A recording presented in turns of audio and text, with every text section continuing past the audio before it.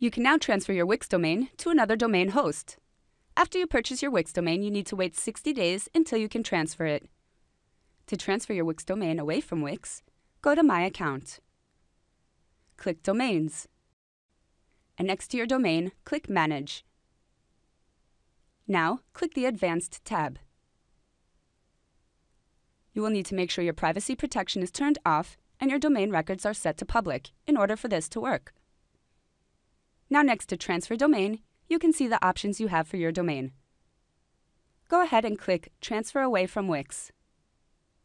Remember to allow 60 days to pass after purchasing your Wix domain in order to transfer it away. If your 60-day period has not passed, you will not be given the option to send this request. Now, click Send, and you will receive an email with a transfer code. Forward this code to your new domain registrar, and that's it. If your Wix domain ends with a .co.uk, you will require a change with the tag name in order to transfer it.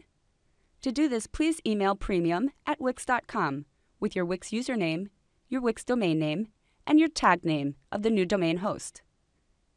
Keep in mind you may not receive your code via email immediately. However, you should receive it within the same day. And that's it.